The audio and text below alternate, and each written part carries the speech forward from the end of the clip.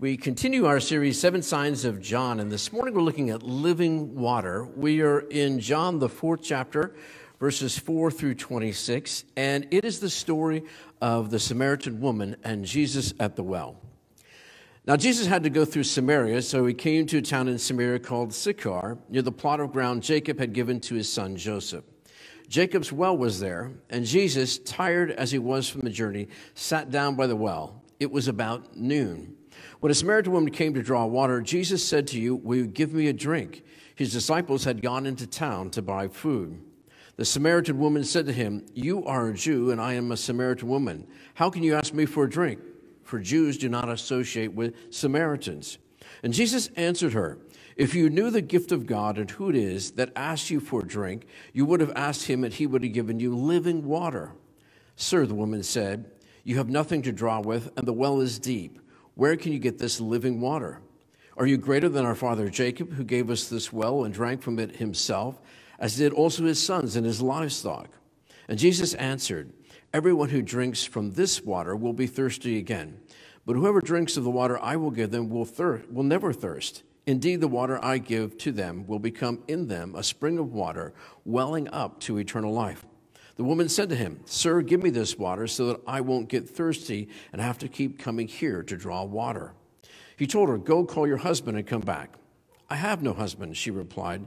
And Jesus answered her, "You're right when you say you have no husband. The fact is you've had 5 husbands, and the man you are now with is not your husband. What you said is quite true."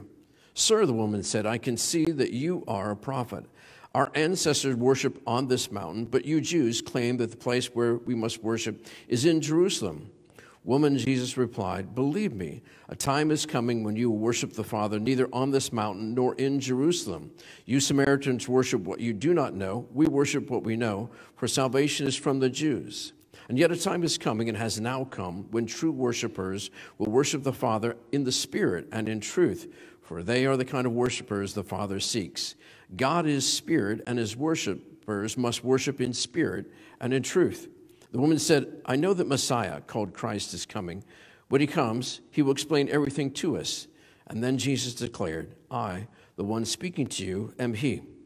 Just then his disciples came back. They marveled that he was talking to a woman, but no one asked and said, "What do you seek?" or "Why are you talking with her?" So the woman left her water jar and went away into the town and said to the people, "Come, see a man who has told me all that I ever did. Can this be the Christ?" They went out of town, and there were coming to him. May the Lord bless his word to our hearts and minds this morning. Well, as I said, this morning we're looking at this beautiful story of Jesus and the woman at the well, and we're looking at living water. Have you ever been really, really thirsty in your life? Anyone at all? Wow. I took a hike once in the Grand Canyon. Now, if you know much about the Grand Canyon, there's a beautiful waterfall and little pool called Havasu Falls. It's 2 or 3 falls, depending on the time of the year, that is just beautiful. And a friend and I wanted to go camping there, and the only way to really get there is to hike. And it is a 4 to 6 hour hike, depending on how fast you hike. And the only time that we could go was in July, the beginning of July. Now, if you know the Grand Canyon, you know it is hot in July. And it's usually over 100 degrees, sometimes 100, 120 degrees, and it's super, super dry. And so there's all kinds of signs where you pull in and you park, and sometimes there's a ranger standing there, but the signs say, "Make sure you have plenty of water for this trip."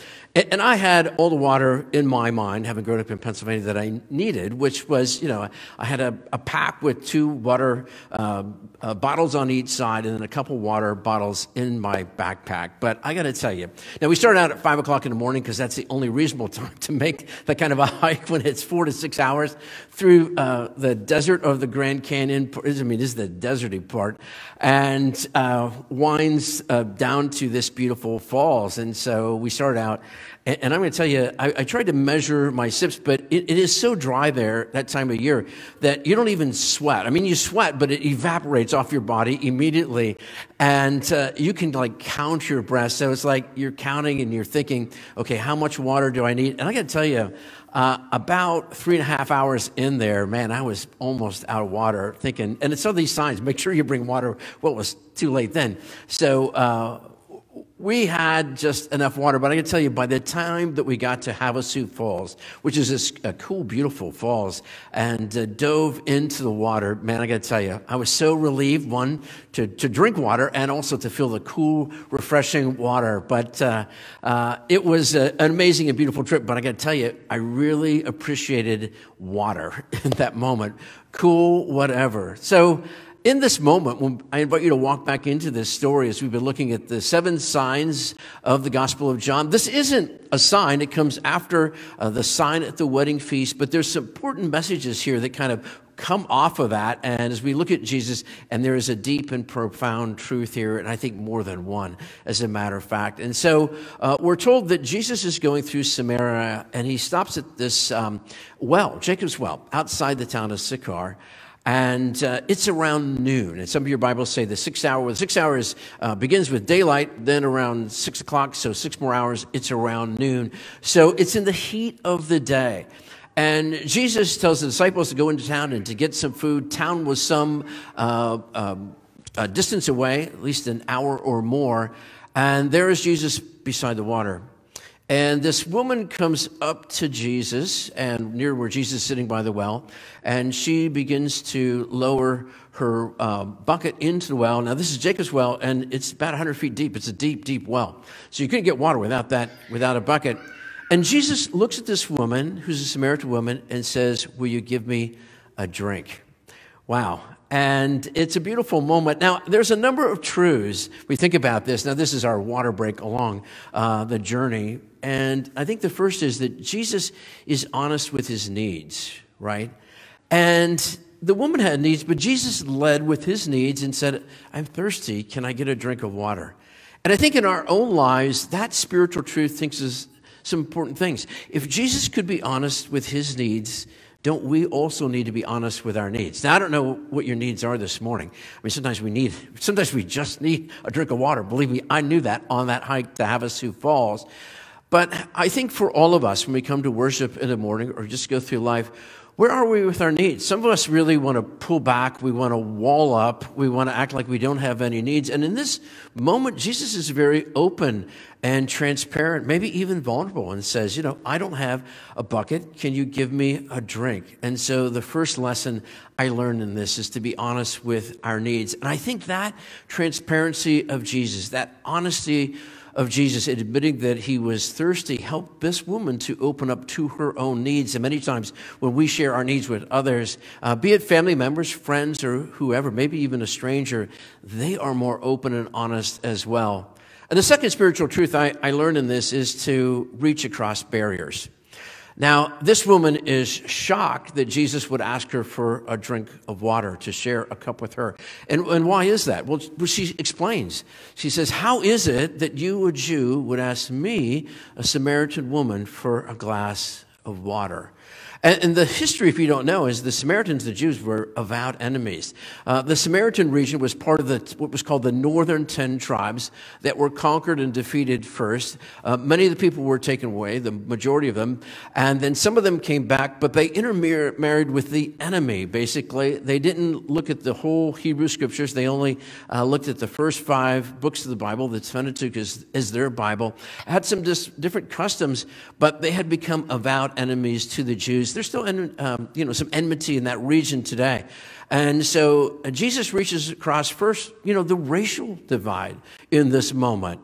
And you can think of maybe times in our own past in this country, many times we've had racial moments, but in the deep South, there was times when you would not share a glass of water with a person of the other race. Still the case around the world. And this moment, Jesus is doing something very radical, and he says, "Let me share a glass of water with you." He was reaching across racial divides, and he was reaching across a gender divide. It was a very patriarchal society at that time. And so Jesus is talking openly to this woman, and she's shocked by that, frankly. And then here it is. Jesus is a religious leader. She's this woman. And then there was also this religious divide, because there were different religions, different faiths. Now, they came for the same roots, okay? And many of our faiths do. But Jesus is willing to reach across that divide as a Samaritan versus as a Jew. And I think in our our own lives. Sometimes don't we get too caught up in religion over relationship?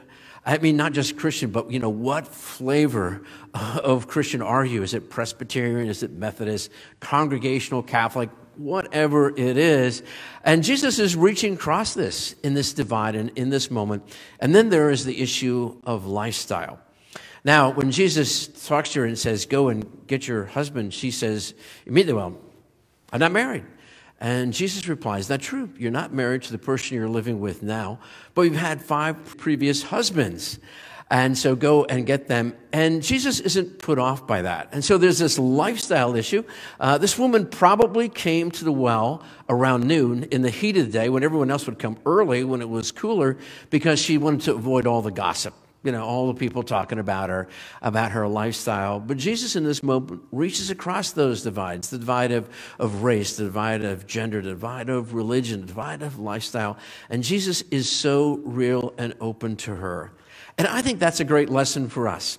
How are you about reaching across the barriers, the things that divide us in life, be it race or gender or religion or lifestyle, and just be open and honest and welcoming to people? Jesus sets an incredible example in this moment. And as he's invited into this moment, because of that, Jesus helps her discover living water, which I think is the next spiritual truth to us.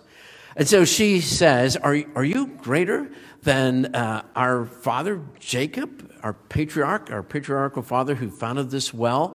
And Jesus in that moment said, if you knew who was talking to you, you would have asked for living water, and I would have given you living water that springs up to eternal life. And she says, sir, I want that water. And I think when we look at Jesus, we realize that Jesus is the living water that quenches the deep spiritual thirst of our soul. Are there times when you feel perhaps just like your soul, not just your body? When you're thirsty in your body, that's one thing. But when you're thirsty in your soul, that is sort of a dryness, that parchness that just goes right down to the soles of our feet and the soul of our heart. And in this moment, Jesus is inviting her into living water. I love that verse from Revelations, by the way. And there's 2 verses that are like that talk about Jesus as the living water to eternal life. We're going to need eternal living water in heaven, and Jesus provides that taste here that takes us on into eternity. How are you this morning with your soul? Do you feel parched and dry for some of the things that we have gone through that have been, quite difficult in life? Jesus is inviting us into spiritual living water that is beautiful, that is refreshing, that lasts forever. And it's something that we have to keep tasting from, but Jesus is the well of eternal life. And so in this moment, this woman discovers this. And Jesus says something here that I think is beautiful about tapping into, the secret of tapping into that living water. Because she starts to talk about different kinds of religion and everything. And Jesus says, the time is coming and now here that those who worship God must worship in spirit and in truth. Well, what does that mean? Well, one, I think it means our own spirit to come with our spirit, with kind of an openness, but also to enter into God's Holy Spirit. This is the age of the Holy Spirit, and God moves in us in our spirit and in truth, to be honest. Even as Jesus was open and honest, and this woman that he's talking to is open and honest about her lifestyle and talking to Jesus. And how are you about being open and honest as you come to worship? So many of us, we get tied up with so many different things. Do we stand up? Do we sit down? What kind of music it is? Is it your favorite scripture or not? Is there enough Bible, too much Bible, whatever? And Jesus is saying, push some of that aside if you're wearing a tie or not wearing a tie, and just be open and honest to God. Worship God in spirit and in truth. And when you do that, you will discover the living water that springs up into eternal life. Jesus can break down some of those barriers in our own life. And then finally, to share the good news with others. What does this woman do? Now, she doesn't know everything about, this. She's had more questions than she's had answers, but she met and had a relationship with Jesus Christ that was life-transforming. And she goes in, and she not only invites the guy that she's living with, she tells the whole town, come and meet the person who told me things about my life that I never even knew. And notice that we've been saying that key kind of phrase in John, come and see. Come and experience. You don't have to have all the answers to share the good news of Jesus Christ with people. Thank God, because none of us have all the answers. I don't care how much schooling you have, how much Bible you have memorized. We all have probably more questions than we do answers. But Jesus Christ is the answer. He is the living person. He is the living water of God that comes to us to refresh our spiritual souls. Today, I think there's just so many things that we can learn from Jesus and the woman at the well. 2 of those spiritual truths that I went over were from Jesus, and 2 of those spiritual truths were from the woman at the well. The first spiritual truth, of course, again, is to be honest with our needs. If Jesus can be honest with his needs, can't we also be honest with our needs? Be they physical, spiritual, relational, whatever they are. Be honest with our needs. And the second is to reach across barriers, even as Jesus did. Race, gender, religion, lifestyle. We get so hung up with all of those things. And honestly, haven't we, through all the pandemic, people said that Americans have become more and more isolated, but the pandemic has added to that. And we feel the pressure of the isolation. And teenagers are just saying that the isolation is just crushing them. The loneliness, the kind of despair that's out there. Be willing to reach across the divide, to be a friend to someone. You never know the impact and the difference that could make. And then to discover living water. And how do we do that? It's not about religion. It's about relationship. Coming into relationship with Jesus Christ. And one of the keys to that is to worship in spirit and in truth. Don't get hung up on all the tapestry, sort of the trappings of faith. Those are all good. You know, the kinds of music we sing and what we decide to wear, and the traditions are all great, but be able to see through it and see that the most important thing is Jesus Christ and our relationship to him, to worship in spirit and in truth. And then finally, to share the good news. Who can you share it with? Who can you say, come and see? Not I have all the answers, but come and meet the person who has shown me the truth of life, who is the living water that is changing my life. I'd like to close with a story that I really enjoy, that I think has great truth. Billy Graham, as you probably know, one of the greatest preachers, maybe the greatest preacher of the 20th century, and just held these incredible, huge stadium kinds of evangelistic events where many people came to Christ. A lot of people had their eye on Billy Graham and, any mistake that he might do. But at one point in the sort of the height of his career, he told some associates that he wanted to meet J.W. Marriott. Now, they said, you can't go meet J.W. Marriott. He said, he's a Mormon. He's not the same as us. We're evangelical Christians, kind of conservative. And so, but Billy Graham insisted. He told him, he said, no, listen, I'd like to have lunch with J.W. Marriott. Will you go ahead and contact him and tell him that I'd like to have lunch together? And J.W. Marriott agreed. And so Billy Graham and J.W. Marriott, who's this Mormon, had lunch with Billy Graham. And they developed a very, very deep friendship. Now, J.W. Marriott remained a Mormon all of his life, and Billy Graham, of course, didn't change his beliefs to, some of the Mormon particulars.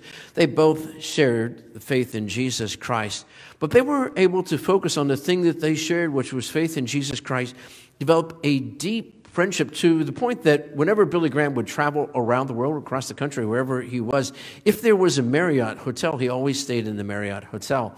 And later in his career, when he was at a big kind of luncheon, a breakfast luncheon with a lot of dignitaries, he announced, because J.W. Marriott was there, he said, one of my closest friends is J.W. Marriott. And that surprised a lot of people. But for a lot of people, it opened their eyes to say maybe they share more than what separates them. And I think Billy Graham really pointed that. And that relationship, that friendship of Billy Graham to J.W. Marriott was a source of water, of refreshment to Billy Graham's soul throughout his life. So today, we all have so many needs. We need to be honest about them. Our greatest need, of course, is a spiritual parched soul that so many of us have because of whatever we face. It's, of course, been a long pandemic, but also the needs of, be they financial, relational, just all the needs that we have. And the biggest need we have is Christ himself. Augustine, the great church father, said, our hearts are restless until they find rest in thee. So this morning, be honest with your needs. Honest with Jesus. Honest with those around you, and then reach across the divides, race, gender, lifestyle, religion, make some friends and see that you can be a friend to someone. And then discover living water by saying and doing, worshiping in spirit and truth. And then to share the good news. You don't have to have all the answers. You just need to know, have a relationship with the one who is the answer, which is Jesus Christ, the same friend that that woman at the well made. Will you join me in prayer? Lord, as we think about this great story of Jesus and the woman at the well, we thank you for the great truths that are there. We pray that you help us to open our hearts and lives and to realize that there is a dryness in our soul that only you can refresh. So open the springs of living water that we might taste and see that your life, the water that you give, is life transforming. We pray this in Christ's name, and all God's people said, amen.